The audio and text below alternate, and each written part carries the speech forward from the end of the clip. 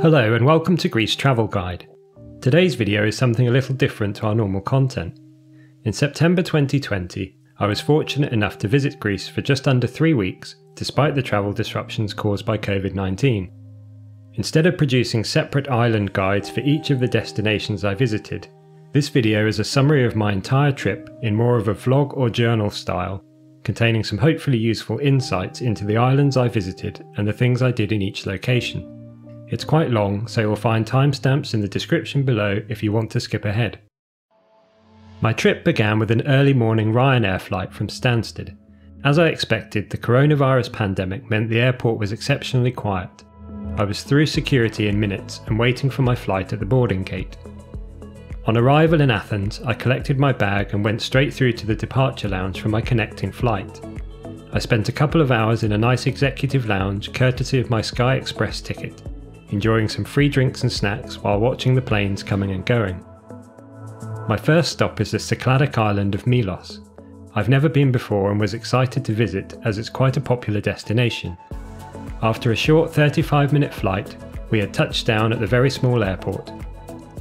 I had pre-booked a taxi transfer via my accommodation, Venus de Milo Studios, situated in the main port town of Athens.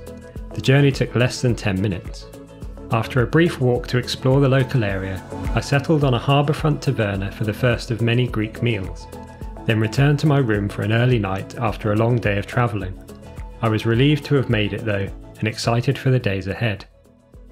Although I had several activities planned during my time on Milos, my first full day was pretty chilled out. After a delicious breakfast at a cafe called Agiliki, I set out for Papakinou Beach for a day of sunbathing and relaxation. It's a fantastic sandy beach just 10 minutes walk from Athens. The sea is calm, shallow and, in September at least, pleasantly warm. Later on, I spent some time using my drone to get a different perspective on Athens and the surrounding area. On the way to dinner, I stopped at a rental shop and arranged to hire a quad bike for a couple of days so I could explore the rest of the island. Before leaving the UK, I had pre-booked a full-day sailing tour on a boat called Oniro. This turned out to be one of the best experiences of my entire trip, and I can't recommend it highly enough. We departed Athens at 8:45 and returned at 6:30 PM.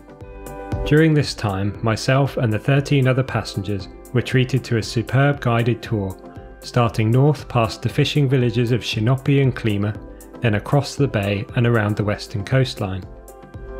The trip was paced incredibly well and included breakfast, lunch and a late afternoon barbecue, with generous quantities of coffee, juices, wine and ouzo. We stopped several times to explore caves and to swim and relax in some beautiful bays. Elias, the skipper, is a wonderful host, and although I don't usually take organised excursions, I'm so glad I did this one. I had planned to explore the western side of Milos on my first day with the quad bike, but I'd caught the sun quite badly on yesterday's boat trip, so I kept to the eastern side instead, in case I started to feel unwell and needed to return to my room. After fueling up the bike, I set off northwest towards Plaka, the capital of Milos. Its hilltop location offers stunning panoramic views across the island. From there, I continued north to the small fishing village of Fyropotamos. It was quite a windy day which created some impressive waves on the exposed north-facing beach. Next stop heading east along the coastline was Mandrakia, another pretty fishing village. On the recommendation of a German couple from the boat trip yesterday, I stopped for an early lunch here at a taverna called Medusa. The menu is quite fish heavy, which will definitely appeal to some, but I went for a Greek salad with bread and tzatziki instead, washed down with some nice house white wine. The famous silvery moon-like terrain of Sarakoniko Beach was my next destination.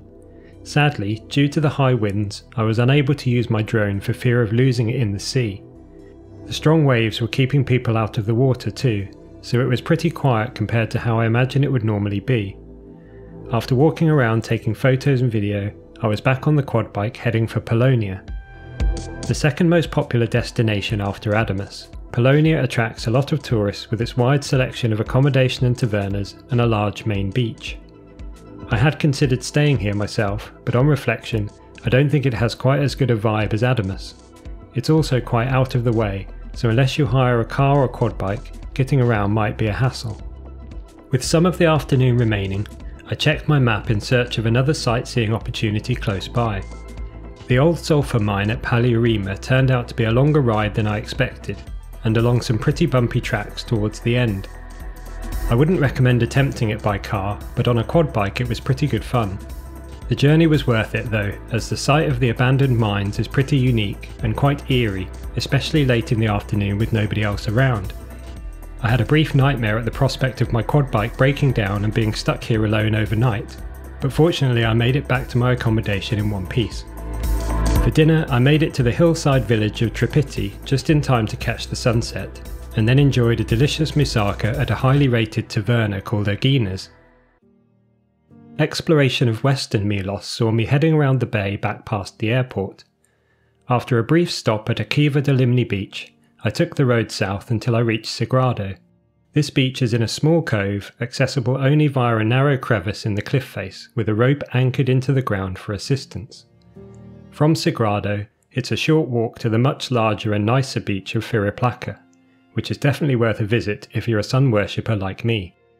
Sadly though, I didn't have time to hang around as my main destination was still some distance away. The entire western half of Milos is largely uninhabited. As a result, the road network is limited to bumpy dirt tracks and most car hire companies will not allow you to bring vehicles here. This was one of the main reasons I chose a quad bike, and it's definitely the way to go if you want the freedom to explore all of the island. The monastery of St. John Sidoranos is located towards the southwestern corner of the island and took about 40 minutes from Firiplaka. Although not open to the public, it's an impressively large site given its remoteness, and the nearby beach of Agios Yannis offered a refreshing dip after the hot journey.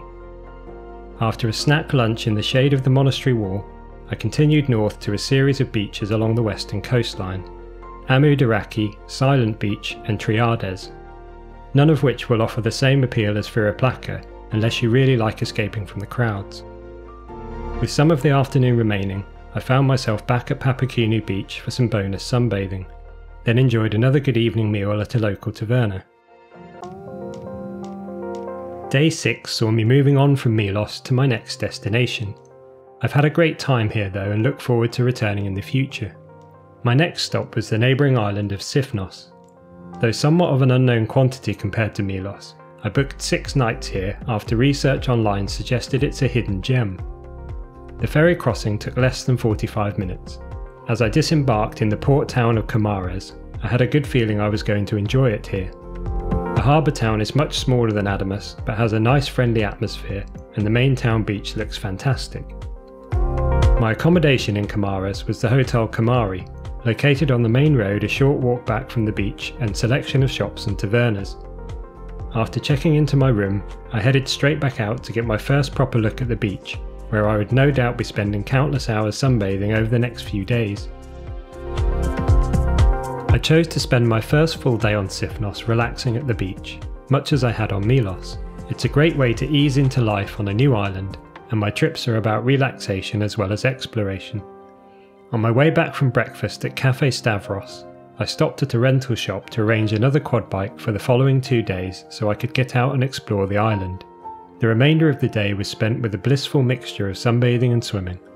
This has to be one of my new favourite beaches in Greece. The water is so clear and shallow way out into the bay, while the beach is soft golden sand and has a fantastic sense of openness with no buildings close by. Even if the rest of the island turned out to be a disappointment, I think I'd be perfectly happy in Kamares and knew I had found a destination I would be eager to return to in the future. Armed with the quad bike, I headed across the island through the capital Apollonia to the eastern coastline where you'll find the Church of the Seven Martyrs. Once again it was too windy for the drone, but I did have a go at some vlogging instead.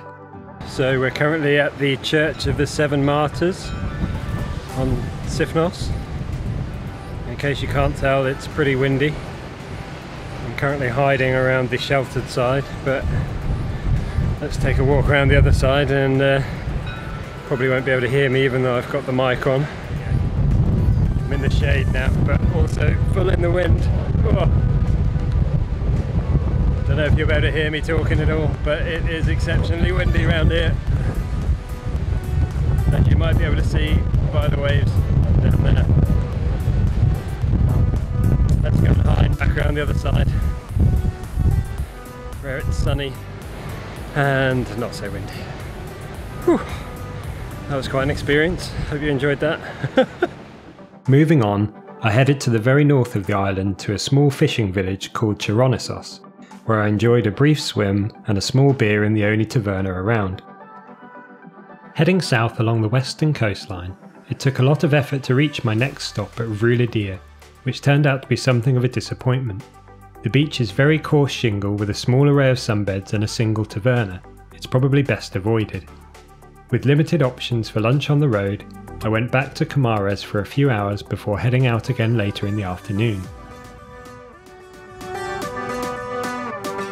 With several hours of sunlight remaining, I decided to head to Vathi, the last beach resort on the western side of the island. My route took me past the hilltop church of Agios Andreas, so I made a quick detour and was rewarded with some excellent panoramic views of the southern side of the island. Vathi itself is quite a small upmarket resort with one large hotel and a few smaller studios and apartments, plus a selection of cafes and tavernas. It boasts a wide sandy beach and is popular with tourists seeking a more secluded and relaxed destination. I only had the southeast of the island left to explore on my second day with the quad bike. Syros is another small fishing village in a sheltered bay with a compact sandy beach and a pleasant atmosphere. It's about 20 minutes ride from Kamares or 10 from Apollonia. The main road is surprisingly good and indicates the popularity of resorts on this side of the island. Moving southwest along the coastline, the monastery of Chrysopagi is hard to miss, sat atop a small rocky peninsula overlooking the nearby beach of Apokofto. Established in the 16th century, it's well worth a visit for its stunning, if slightly windy, views of the surrounding area. I stopped for a drink and rest at the Chrysopagi Taverna, situated at the southern end of Apokofto Beach, before getting back on the quad bike and heading to my next destination. Plati is the main tourist resort on Sifnos. Though not large by other island standards, its 2 kilometers of sandy beach is lined with tavernas, cafes and small studios and apartments. Some of the restaurants are widely famed for their cuisine. Apparently Tom Hanks has been known to frequent the omega-3 fish bar. While I'm no celebrity, I did enjoy one of the best, and yes, most expensive, meals of my trip at the Lost Bay Beach Bar, so I can't dispute the quality of the food on offer here. That said, in my opinion the beach is a poor competitor to Kamares. Much of the shoreline is a narrow strip of sand, backed closely by buildings, which gives it a slightly claustrophobic feel. There are also several areas where large rocky patches exist in the water close to shore, requiring careful footwork to get safely in and out of the sea. None of this should put you off staying here though, but I have no regrets at choosing Kamares as my base instead. After spending a few more hours back on Kamares Beach, I had one final outing planned for the quad bike, a sunset visit to the Church of Agios Symeon. Perched high above Kamares on the hillside to the north of the village, the church offers spectacular views east towards Apollonia, northwest to the neighbouring island of Serifos, and, perhaps best of all, an amazing vantage point over Kamares itself. This view is truly stunning and one of the highlights of my time on Sifnos. I spent a good while perched atop the church wall, looking out across the bay and quietly reflecting on life. If you visit the island, then I highly recommend making Agios Symeon part of your itinerary, especially late in the afternoon. In case you don't visit, here's a time-lapse I recorded of the sun as it begins to set over Kamares.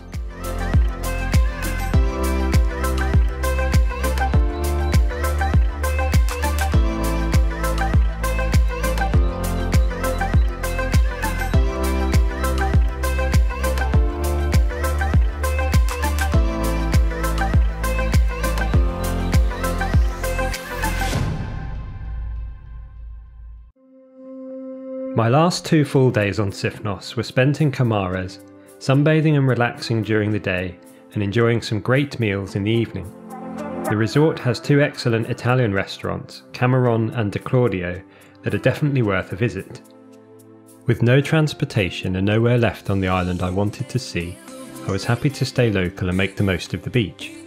The remaining islands on my trip will all be much shorter stops, so this was my last opportunity to really take it easy. Sifnos has quickly become one of my favourite Greek islands, with its combination of great beaches, excellent food, and generally peaceful and relaxing atmosphere. I'm already looking forward to a return trip in the future. Next on my itinerary is the neighbouring island of Serifos. Apparently a very quiet island with relatively low tourist numbers. I played it safe and booked 2 nights here just to get a feel for it and see if the island might be worth a longer stay in the future. My late afternoon ferry saw me arriving in the port town of Levadi around 5 PM. From there it was a short walk to my next hotel, Abati, though I hadn't anticipated it would be on such a steep hill. My room was lovely though, probably the nicest of my entire trip. With limited time on the island, I managed to negotiate hiring a car from mid-morning until my ferry leaves late tomorrow afternoon for the cost of a single day's rental. I began my exploration by heading south from Levadi, stopping first at Vagia beach before heading on to the larger beach at Ganima. Both are nice wide stretches of soft sand and would be worth checking out if you visit the island. My final beach stop on the south coast was at Megalo Levadi. This is a smaller and less sandy beach, but does have a couple of decent tavernas where I enjoyed probably the freshest Greek salad I've ever eaten. Access to the western coastline is pretty limited, and there's not much to see, so I headed inland across the island to the capital instead. Arriving at Hora from the west, I stopped the car to capture some video of the very pretty Cycladic village perched high on top of the hillside.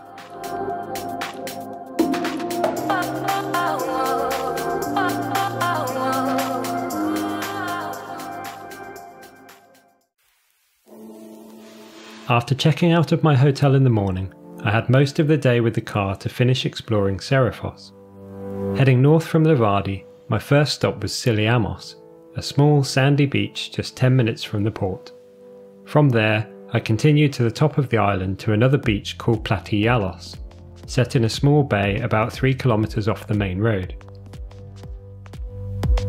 So as you can see, we've made it down to Platialos beach. A little bit of an effort in the car, but road's actually not as bad as you might think. And there is the beach behind. It's very quiet here. Only a few people sunbathing, which is not surprising because there are easier places to get to sunbathe, but it's quite pretty and certainly out of the way if that's what you're looking for. So we're a little bit further west now of Platialos beach, and we're just outside Moni Taxiarchon, if that's how you say it, which is a monastery that looks rather like a prison on the north coast of Serifos. So I'm going to have a wander around and take some pictures. There's also a pretty little church here, so I'm going to check that out now and see what we think. Here we are at probably the last beach for today. This is Sifnos on the northwestern coast. Another one that's quite out of the way, about 3 kilometers off the main road. Not too bad a road down to the beach, a little bit steep but not too bumpy. The beach itself is okay, quite shingly but very long and pretty wide. If I'm being honest, I haven't really taken to Serifos at all. Maybe the very low tourist numbers, partly due to COVID-19 I'm sure, have stolen the atmosphere you might normally find here. But aside from the pretty Hora, the beaches are nothing special, and I found the island a bit lacking in good dining options. Perhaps I'm being harsh after only 2 nights here, but I certainly wouldn't choose it over Sifnos or Milos, and I don't think I'll be heading back anytime soon. The penultimate island of my trip was Syros, where I arrived late evening on an indirect ferry via Paros. My accommodation, Actaeon Hotel, was just a short walk from the ferry port and offered great views from my first floor window overlooking Amopoli harbour. This leg of my trip didn't quite go to plan. I should have been meeting a friend on Syros, but he was unable to get here due to travel restrictions caused by the pandemic. As a result, I ended up cutting my stay down from 3 nights to 2, so that I could meet him a day earlier on my final island. I spent the morning exploring parts of Amopoli, heading north from my hotel to the Church of Agios Nikolaos, then back past the Apollon Theatre and onto Miauli Square. It was quite a contrast being around so many people and in a fairly big town compared with how quiet Serifos had been. Although I would like to visit Syros again, I'm much more comfortable on quieter islands and was already looking forward to moving on the next day. After a brief trip to Galissa Beach in the afternoon, I returned to the capital for an evening meal, then back to my hotel for an early night.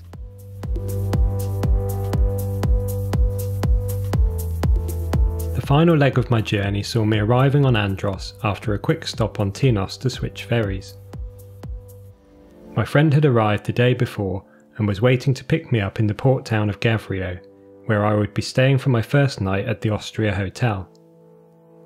In the evening we enjoyed a great meal at Pizza Memories, a favourite taverna discovered on a previous trip a few years ago. The weather started to turn cloudy with patches of rain over the last few days of my journey, but we managed to get out for several hikes around Andros, the best of which was from almost Corthiou, heading north to the ruins of a castle called Fanarameni, and finishing in Andros town. Overall, it's been a fantastic trip, and I felt lucky to be able to visit Greece at a time when many people were unable to do so.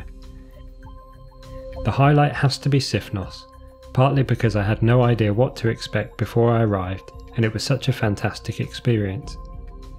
As our ferry arrived to transport us back to Rafina for our flight home via Athens, I took with me lots of great memories of another Greek holiday, and plenty of inspiration for my next trip. I hope you've enjoyed this video. If you want to find out more about this or any of our previous Greek experiences, please visit our website at www.greecetravelguide.co.uk, where you'll also find lots of tips and useful information about visiting Greece.